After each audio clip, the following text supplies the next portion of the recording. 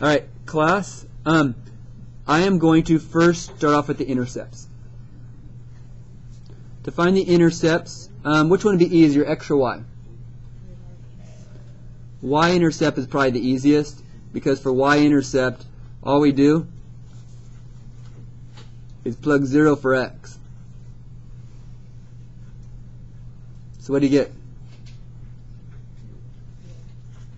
So my y-intercept is 0, 0. Is that also my x-intercept? So could I go over here and put a dot? Do I know a point on my graph? Does it go through the origin? Yes. Okay. I want to find my x-intercept. If I want my x-intercept, don't I put 0 for y?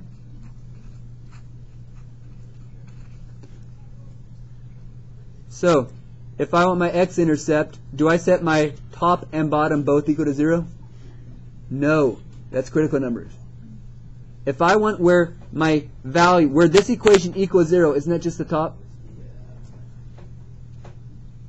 You don't worry about the bottom. That's critical numbers and points of inflections. Don't confuse that.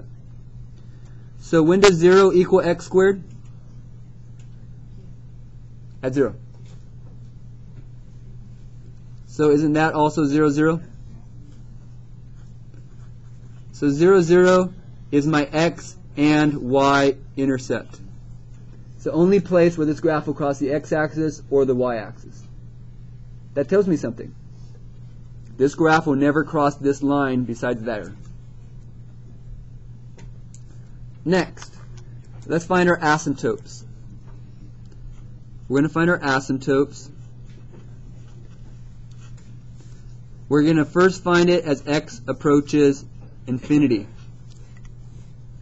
So, as x approaches infinity of this equation,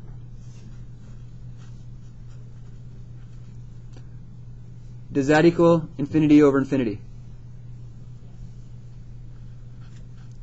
So if it equals infinity over infinity, should I divide both top and bottom by the highest denominator degree? So I'm going to rewrite this as the limit, as x approaches infinity, of x squared divided by x is, x squared divided by x squared is 1. What's x squared divided by x squared? 1 over and 9 over x squared. Again, how I got this, I divided everything by x squared. When I plug in infinity, what do I get? Don't you get 1 over 1 minus 0? Which is 1? What does that mean? I have a horizontal tangent line.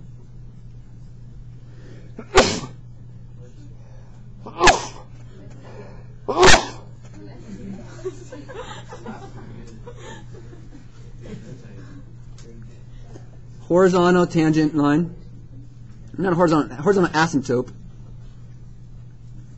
At where? Y equals 1. Now, here's my question. If you go and do the limit as x approaches infinity, negative infinity, will I get the same answer? If you take this same equation right here and plug in negative infinity right there, will it change anything? Got it? If I do the same thing for 1 over 1 minus 9 over x squared, do I get 1? So does that tell me both directions is it going towards 1? Sometimes, once you get to this point right here, you just plug in infinity, you plug in negative infinity to see if they both go to the same thing. Sometimes negative infinity will have a different result. So you got to check both. They're both 1. What does that mean? Well, I could go up here on my graph and put a horizontal tangent line right there. That's y equals 1.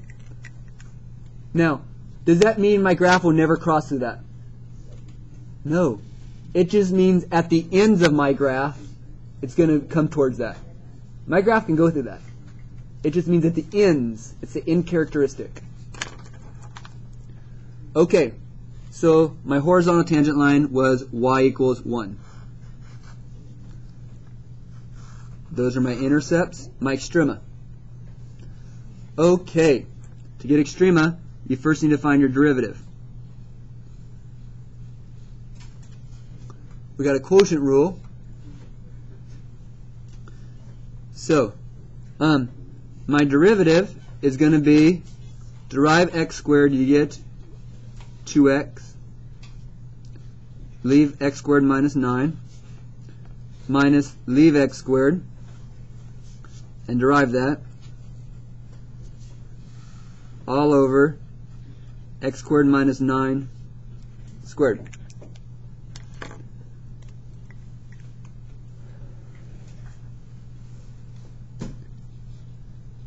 So my derivative looks like it's going to be, oh, can I take a 2x out of the top?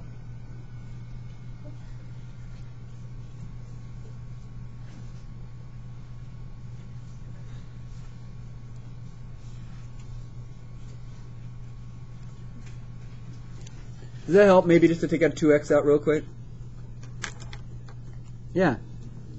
Because don't I now have 2x, and don't my x squared disappear?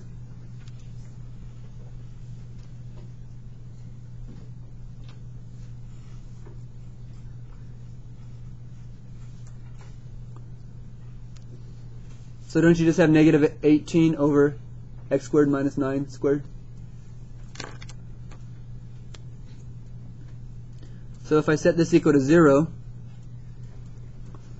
if I set that equal to 0, don't you get, aren't you going to set negative 18x equal to 0 and x squared minus 9 squared equal to 0? Okay. So here,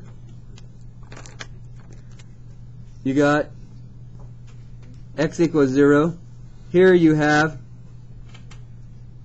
x equals plus or minus the square root of plus or minus 3.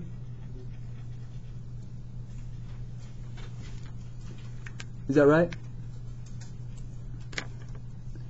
Now, if we're doing this one, does that mean those are actually critical numbers?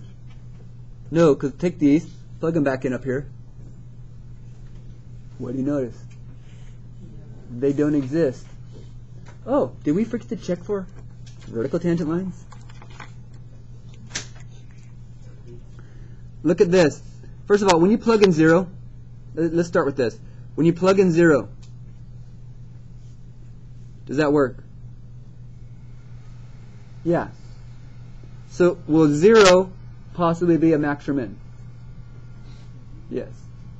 But negative and positive 3, when you plug those in here, don't they give you issues?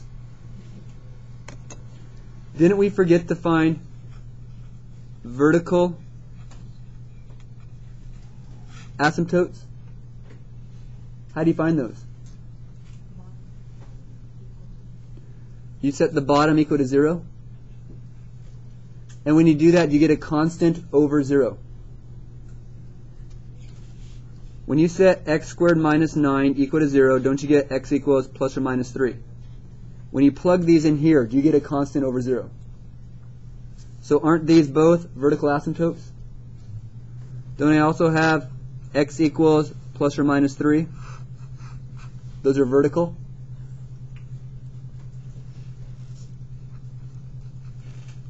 Vertical and horizontal. So can I come over here?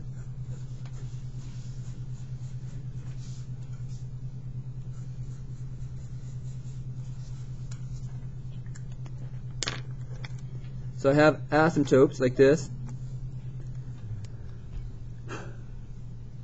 Okay. We're running out of space. But